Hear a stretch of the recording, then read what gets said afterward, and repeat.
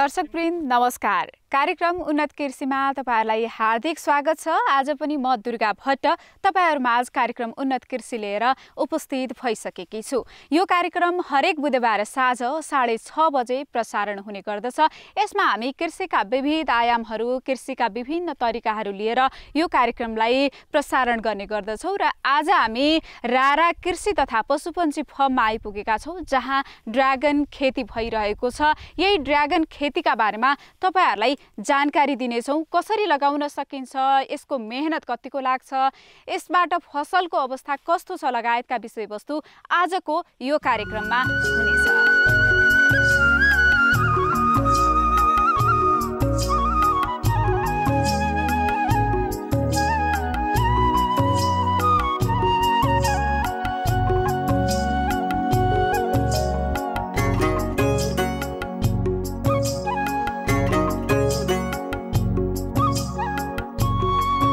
दर्शकवृन्द, आज पनि हामी उन्नत कृषिको यो नवीनतम श्रृङ्खला लिएर उपस्थित भइसकेका छौँ र आज हामी विशेष गरेर ड्रागन फ्रुट खेतीका बारेमा तपाईहरुलाई जानकारी दिनेछौँ। ड्रागन फ्रुट खेती कसरी गर्न सकिन्छ, यसलाई लगाउँदा यसका चुनौतीहरू के छन् या आम्दानीको अवस्था कस्तो छ लगायतका विषयवस्तु आजको यो बसाइमा राख्नेछौँ। आज हामी बैजनाथ गाउँपालिका 1 गाबर भ्यालीमा आइपुगेका छौँ र यहाँका किसानसँग प्रत्यक्ष कुराकानी गर्नेछौँ।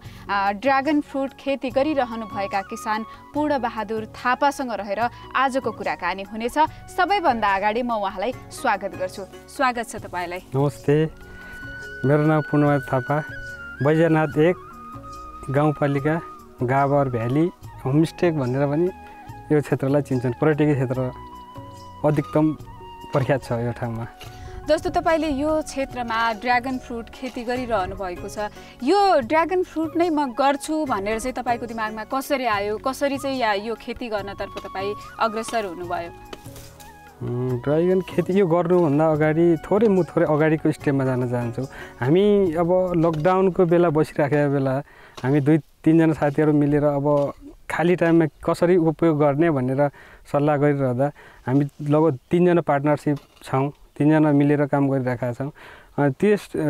यो प्रक्रियामा हामी लोकेन्द्र बहादुर विष्ट पूर्व मन्त्री दाङमा गएर उहाँसँग भेट्यौँ। कुराकानी गरेर उहाँसँग छलफल गर्दा ल त बसिरहेको टाइम बाहिर जाने वातावरण पनि छैन, यताउता छैन, त्योभन्दा यही घरमै बसेर यही काम गर्नुपर्छ भनेर त्यसरी नै अगाडि बढेको, गर्न खोजेको। जस्तो यो खेती गर्दाखेरि अब म सुरुवातैबाट जान चाहे, कसरी लगाउन सकिन्छ, यसको व्यवस्थापन कसरी गर्न सकिन्छ, के छ? व्यवस्थापनको हिसाबले हामीले खासै फर्स्ट चरणमा त्यतिखेर यसलाई व्यवस्थापनको हिसाबले, मार्केटिङको हिसाबले त्यति धेरै सोचिएन। खासै नै भन्ने हो भने हामीलाई त्यति ज्ञान पनि थिएन। अब हामी लगाउनुपर्छ, गर्नुपर्छ भन्ने मात्रै उबङ भयो। अनि त्यसपछि गएर हाम्रो लोकेन्द्र विष्टलाई बुझ्दाखेरि मार्केटमा त्यति गाह्रो छैन भन्ने कुराहरू उहाँले पनि गर्नुभयो। त्यसपछि गएर व्यवस्थापनको हिसाबले हामीले सबै लगभग हामीसँग अलि प्राविधिक बोलाएको थियौँ। बिरुवासँगै हामीले जहाँबाट बिरुवा ल्याएको थियौँ प्राविधिकले ल्याएर उनीहरूको सल्लाह अनुसार हामी अगाडि बढेको। यो लगाउने तरिकाहरू के छन्? यसका होला नि त चरणहरू, कसरी लगाउने, माटोलाई कसरी व्यवस्थापन गर्ने, माटो तयारी गर्दाखेरि के कुरामा ध्यान दिने, के छ? हामीले त्यतिखेर खासै नै व्यवस्थापनको हिसाबले धेरै हामीले तयारी त गरेनौँ। हामीले अब प्राविधिकको हिसाबमा अनुसार 2x2 को खाल्डो खनेर त्यो अनुसार अनि मल, त्यसपछि गएर माटो लगभग यो ग्राइबेल बालुवा जस्तो मोरङ टाइपको त्यो मिक्स गरेर त्यो 2-3 प्रकारको सबै त्यसमा हाल्नुपर्ने मलहरूको अनि खरानी भयो। त्यसपछि गएर बालुवा मल सबै मिक्स गरेर त्यसमा पाउने सबै चिजहरू मिक्स गरेर 2x2 को खाल्डो बनाएर हामी त्यसरी नै प्रयोग गरेर उहाँको लगभग प्राविधिकको सल्लाह अनुसार हामी अगाडि बढेको।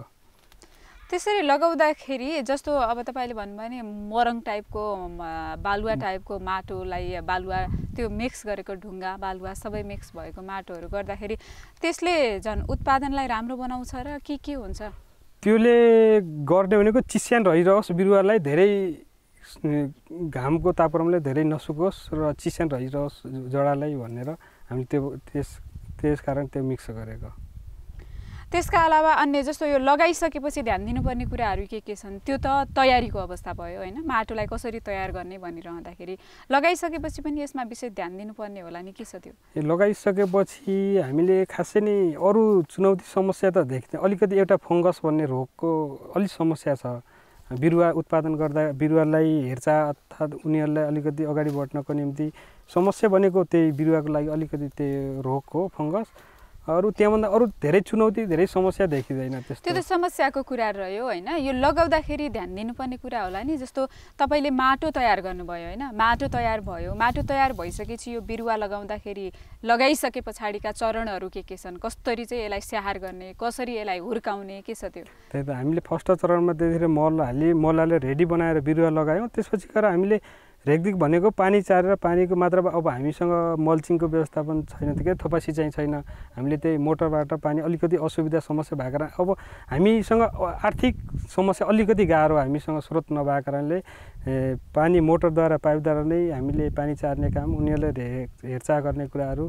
अब घेरबाट पनि हामी तत्काल थिएन, अलिकति हामीले बिस्तारै जोड्दै गएका छौँ, भर्खरै जोड्यौँ।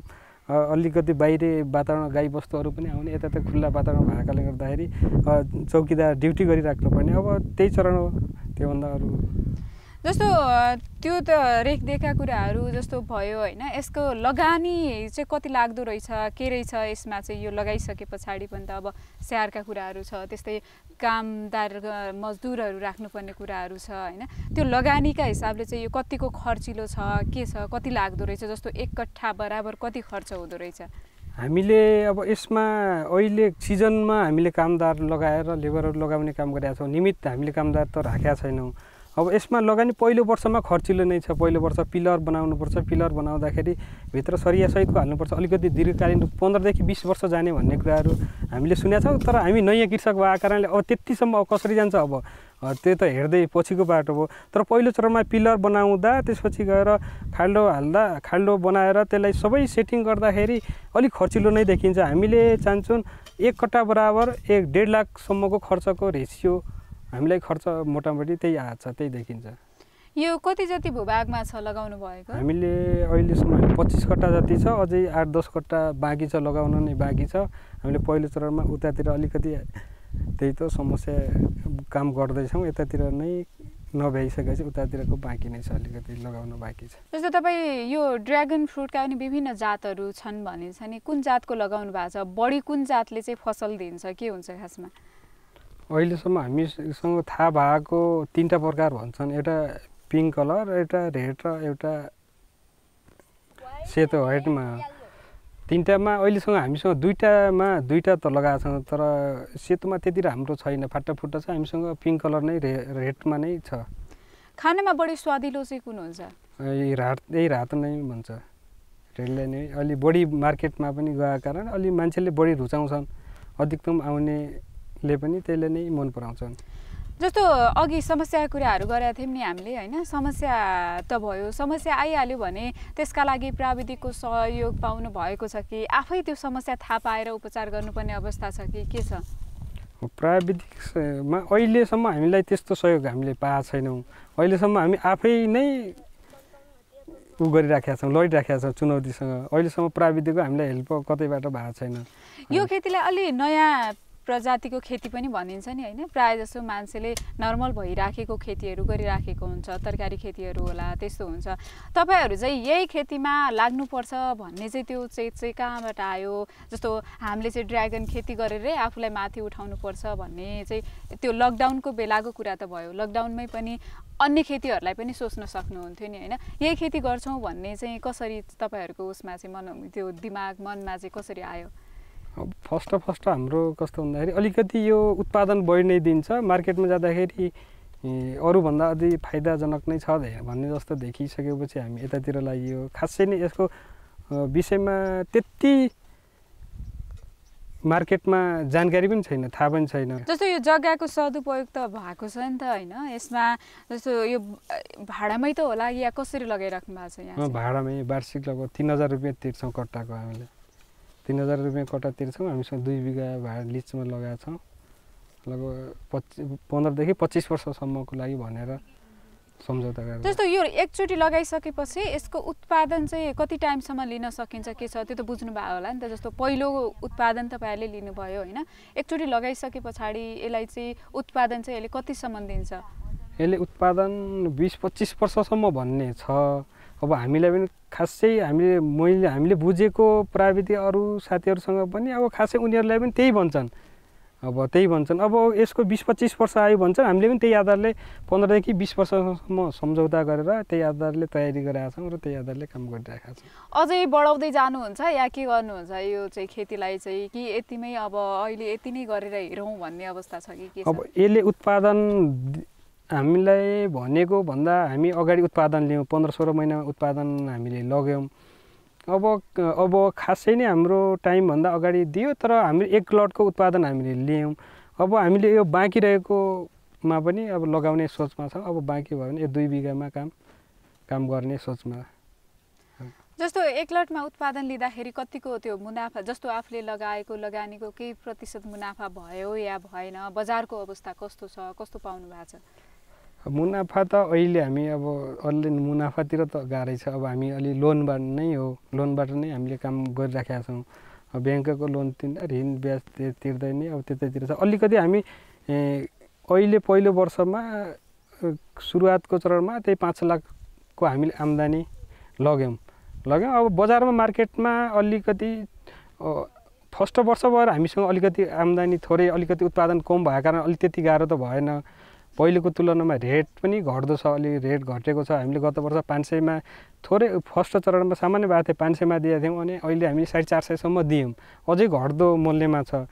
अब मार्केटमा अलिकति चुनौती त्यही सरकार, स्थानीय सरकारदेखि राज्यको निकायले अलिकति किसानहरूको मार्केटिङमा ध्यान दिएको भए अलिकति सहज हुन्थ्यो कि भन्ने हाम्रो आशा छ। दानका कार्यक्रमहरू पनि दिने गरिन्छ, तपाईँहरूले चाहिँ केही पाउनु भएको छ कि छैन, या त्यो चरणसम्म पुग्नु भएको छ कि छैन, के छ?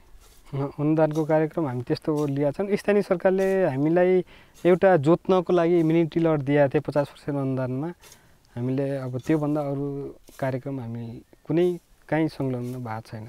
जस्तो त्यसको लागि माग गर्नुपर्छ भन्ने छ नि, त्यो गर्नु भएको छ कि छैन? अनुदानका लागि त्यस्तो प्रकारको हामीलाई अब पनि भएन। खै थाहा ठाउँतिर गएको थियौँ, 1 चरण ज्ञान केन्द्रमा गएको थियौँ, त्यतातिरको कार्यक्रम अलिकति हाम्रो त्यो नमिलेर डकुमेन्ट नभएर पुरै फ्रिज गइसक्यो, काम भएन, हामीले गर्न सकेन। अब त्योभन्दा अरू कार्यक्रमतिर यताउता कतै हामीले केही लिन सकेका छैन। जस्तो के कागजपत्र बुझाउनु पर्ने रहेछ, जुन कुरा तपाईँहरूले चाहिँ सक्नु भएन या के हुँदो रहेछ त्यो चाहिँ? हामीले त्यो इस्टिमेट नै हुँदो रहेछ, प्राविधिक इस्टिमेटको मेन कारण हुँदो रहेछ। अब त्यो इस्टिमेट इन्जिनियरको उनीहरूको हातका कुरा, उनीहरूले बनाउने कुरा रहेछ। त्यहाँ गइसकेपछि त्यो डकुमेन्ट नमिलिसकेपछि हाम्रो क्यान्सल, र त्यो कार्यक्रमलाई पछि रिक्वेस्ट गर्दाखेरि हुन्छ कि गरिदिनुहोस् भनिसकेपछि त्यो कार्यक्रम पनि भएन, हुन सकेन। त्यो कार्यक्रम नै फ्रिज हाल्दिन। जस्तो यस्तो छ नि, किसानहरू सबै कुरा बुझ्न सकेको हुँदैन नि होइन, के गर्ने कसरी चाहिँ अब अनुदानका कार्यक्रमहरूमा चाहिँ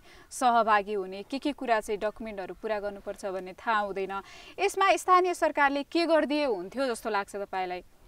त्यो त स्थानीय सरकारले हामीलाई सबैभन्दा मार्केटिङका कुराहरू लिएर सहजीकरण, प्राविधिक अरू त त्यस्तै हो, हामीलाई मार्केटिङ र प्राविधिक सहयोग गरिदिएको भए पनि धेरै सहज हुन्थ्यो किसानहरूलाई। अरू हामीलाई धेरै आशा उनीहरूलाई दिनैपर्छ, हामीले ठुलो अनुदानको कार्यक्रम दिएर हामीले पाउनुपर्छ भन्दा पनि प्राविधिक हल गरिदिए पनि धेरै सहज हुन्थ्यो। त्यो अलिकति छैन, अलिकति हामीलाई गाह्रो भयो। औषधि जस्तै कहाँ के हो, अब हामीलाई यसमा चाहिने मल कुन मात्रामा चाहिन्छ, जस्तै अब फल लाग्दाखेरि फुल झर्छ, त्यो फुलमा चाहिने भिटामिनहरू के हो, अलिकति प्राविधिक हामीलाई काहीँ न काहीँ समस्या भएको छ। हामी गर्दै सिक्दै अगाडि बढ्ने कृषक भएको कारणले पनि काहीँ न काहीँ त्यो समस्या देखिया छ।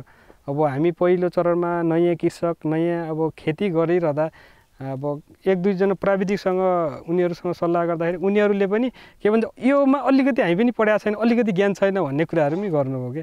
त्यो भएको कारणले अलिकति राज्यले कृषकहरूलाई यो कार्यक्रमतिर प्राविधिक र अलिकति डेलिभरी बजार मार्केटिङमा ध्यान दिइदिएको भए अलि सहज, उत्पादनलाई पनि हामी जति उत्पादन गर्न जति पसिना बगाएको थियौँ मार्केटिङमा सहज भइदिएको भए पनि सहज हुन्थ्यो भन्ने हो। अझ यहीँबाट उठाउने व्यवस्था भइदियो भने त धेरै सजिलो हुन्थ्यो होला नि।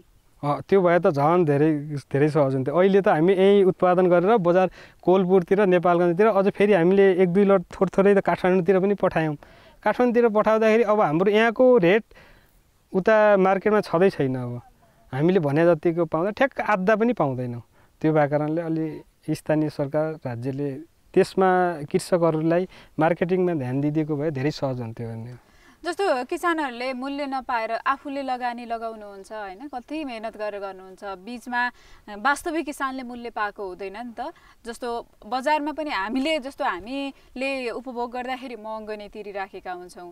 बीचका कारण चाहिँ अझ भनिन्छ नि त्यो चलन चल्तीको भाषा बिचौलियाका कारण चाहिँ मारमा पर्ने गरेको अवस्था छ भने यो क्षेत्रका लागि त्यो अवस्था छ कि छैन, के छ त्यो चाहिँ? अवश्य यो पनि छ। हामीले बजार यताबाट फर्मबाट हामीले बेच्दाखेरि 300-400मा बजारमा दिन्छौँ भने बजारमा लगभग 700 रुपियाँभन्दा तल छैन केजीको। भनेपछि हामीले त्यो रेटमा बजारमा हामीले केही होइन 300-400मा दिने 100 रुपियाँ प्लस गरेर उपभोक्तासम्म पुर्याइदिएको भए धेरै सहज हुन्थ्यो। त्यो यहाँ पनि त्यही समस्या छ, जहाँ पनि यो बिचौलियाहरूको जहाँ पनि त्यस्तै हो। हामीले अब त्यो प्रकारको साधन हामीले कृषिमा अलिकति सहुलियत तरिकाले यातायातको त्यही त मार्केटिङको लागि जोड्न राज्यले केही सहजीकरण गरिदिएको भए कृषकहरूलाई सहज हुन्थ्यो। अहिलेको कस्तो अनुदान खाने कुराहरू, अनुदान लिने कुराहरू बिचको फर्ममा नआएर फर्ममा अनुगमन नगरेर उनी माथिबाट कागजात मिलाउँछन्, डकुमेन्ट मिलाउँछन्, राज्यसँग पहुँच भएका मान्छेहरू उनीहरू खान्छन्, लिन्छन्। अब कृषकहरूमा फिल्डमा आउने भने त्यो देखिँदैन।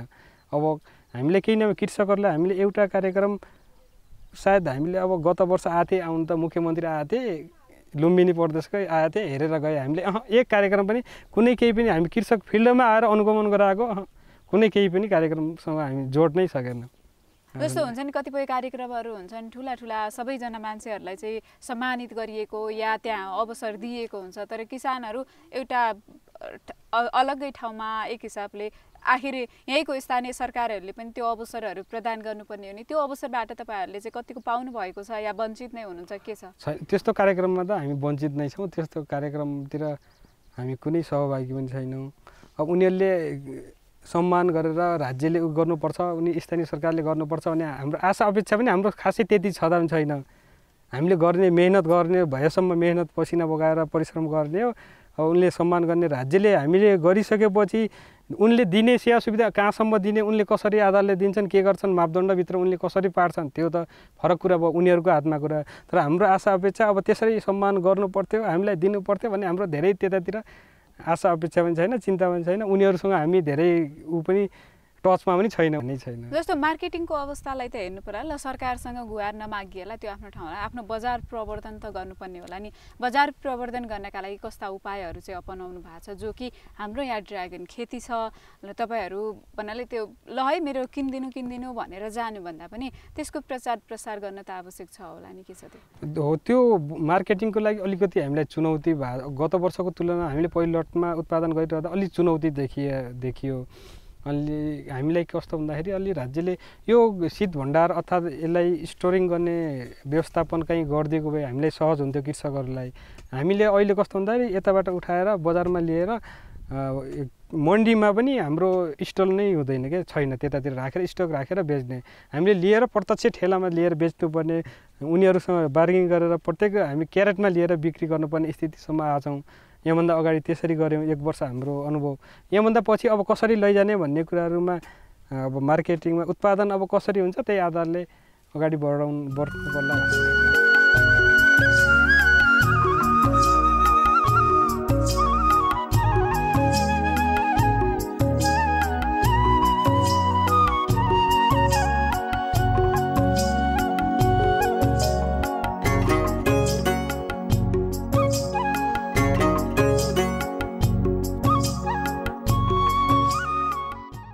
दर्शकवृन्द, फेरि पनि हामी ड्रागन फ्रुटको खेतीकै कुराकानीकै विषयलाई राखिरहेका छौँ र आफ्नो परिवारलाई सघाइरहनु भएको छ, सँगसँगै रमाइरहनु भएको छ। हामीसँग कल्पना थापा हुनुहुन्छ। सबैभन्दा अगाडि म उहाँलाई स्वागत गर्छु। स्वागत छ दिदी तपाईँलाई।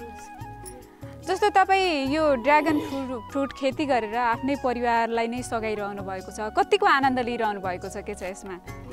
अहिले यसमा अब काम गर्दै गरेको अहिले 3 वर्ष भयो होइन, तर रमाइराखेको छौँ। अब दुइटै फ्यामिली नै आउँछौँ अनि काम गर्छौँ, साँझ घरमा जान्छौँ। खानासाना घरमा अब कहिले पकाएर खान्छौँ, कहिले बच्चा-बच्चीले पकाउँछन्।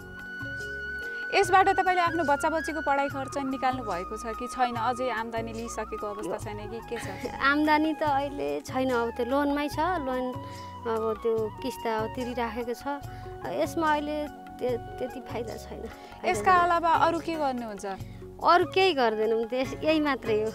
कति सन्तुष्ट चाहिँ कतिको हुनुहुन्छ? जस्तो यसरी खेतीपाती गर्ने मान्छे धेरै कति सन्तुष्ट नभएर अन्य पेसा अपनाउनुहुन्छ नि, तपाईँ चाहिँ यहाँ लागिरहनु भएको छ, यसमा सन्तुष्ट चाहिँ अहिलेसम्म अब सन्तुष्टि नै छौँ। सन्तुष्टि भएर नै दुइटै अब फ्यामिली नै यहाँ जुटिराखेका छौँ। अब यसको परिणाम पछि कस्तो आउँछ अब हेरौँ।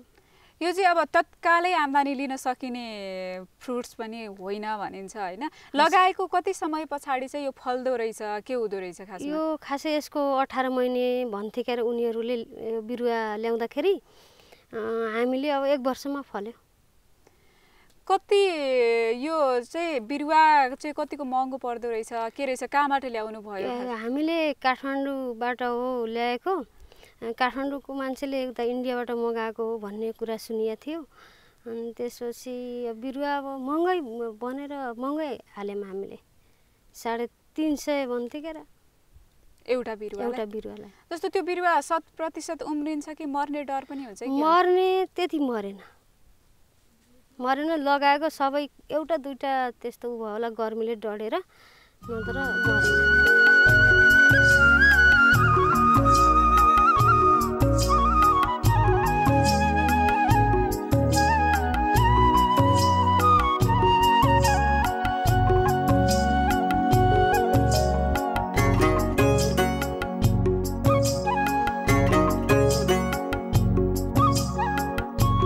दर्शकवृन्द, आज हामी तपाईहरुलाई ड्र्यागन फ्रुट्स खेतीका बारेमा जानकारी दिइरहेका छौं र ड्र्यागन फ्रुट्स खेतीका लागि हामी बैजनाथ गाउँपालिका 1 गाबर भ्यालीमा आएका छौं र जहाँ रारा कृषि तथा पशुपन्छी फर्म दर्ता गरेर यो खेती गरिएको छ र त्यहाँ एकजना विद्यार्थी पनि काम गरेरै आफ्नो विद्यालय खर्च जुटाइरहनु भएको छ। उहाँसँगको कुराकानी रहनेछ। उहाँ हुनुहुन्छ एन्जिला रोकाए हुनुहुन्छ। उहाँलाई सबैभन्दा अगाडि स्वागत गर्छु।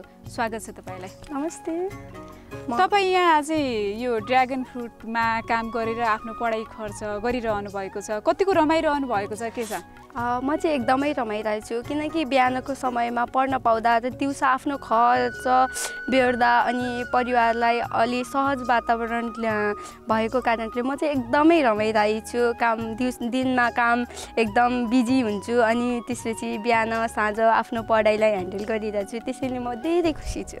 त्यसले असर गरेको छैन तपाईलाई? जस्तो पढाइलाई चाहिँ हुन्छ नि त, यता काम अनि उता पढाइ नभ्याउने अवस्था पनि हुन्छ, त्यसले कतिको असर गरेको छ या छैन? नै, त्यस्तो कुनै असर गरेको छैन। बिहानको टाइममा म चाहिँ कलेज जान्छु, क्लास लिएर अनि आएर खाना आफै बनाएर आफै खान्छु र दिनमा 6 घण्टा आफ्नो जति टाइम हुन्छ त्यति नै ह्यान्डल गरेर आफूले काम चाहिँ गरेर रमाइरहेको छु। जे होस्। खुसी हुनुहुन्छ तपाईँ? हजुर, म खुसी छु।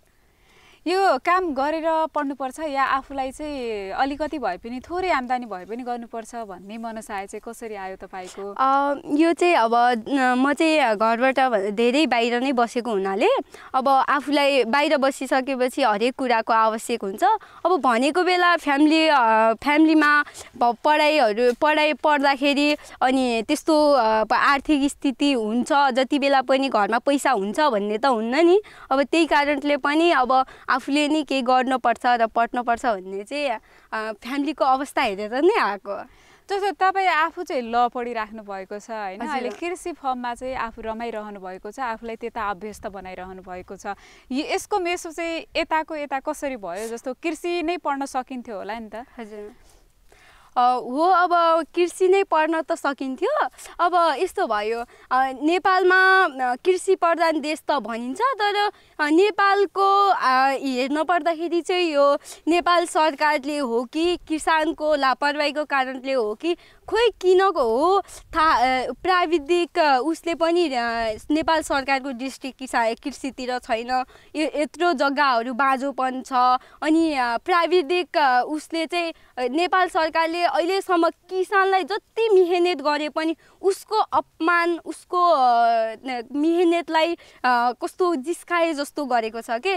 त्यसै कारणले पनि मलाई कृषितिर चाहिँ इन्ट्रेस्ट छैन, किनकि हाम्रो बाबा मम्मी सबैजना कृषि नै गरिराख्नु भएछ नि त।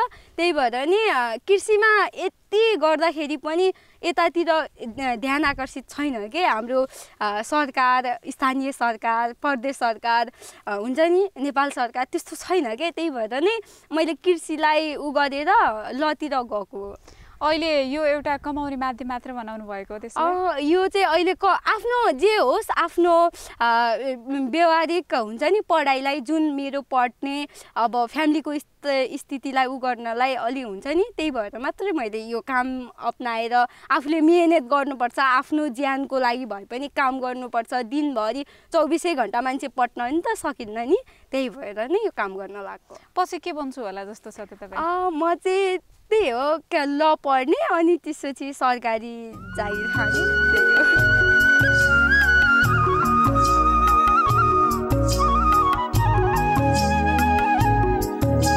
दर्शकवृन्द, पछिल्लो समय निकै लोकप्रिय र स्वास्थ्यका हिसाबले पनि निकै महत्त्वपूर्ण मानिएको ड्र्यागन फ्रुट्सका बारेमा आज हामीले उन्नत कृषिमा राख्यौँ। यसलाई लगाउन गर्नुपर्ने मेहनत, त्यसै गरी बजारको अवस्था लगायतको विषयवस्तु आजको यो बसाइमा रह्यो। यो सँगसँगै आजका लागि उन्नत कृषि कार्यक्रमको समय सकिएको छ। अर्को हप्ता नयाँ विषयवस्तुका साथमा तपाईँहरूमाझ उपस्थित हुने नै छौँ। नमस्कार।